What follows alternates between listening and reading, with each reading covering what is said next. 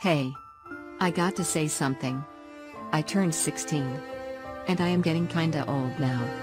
So I think gacha isn't my thing anymore. I don't like gacha as much as before. I don't even watch gacha videos anymore. I think I am growing out of gacha. So I will focus on real life from now on.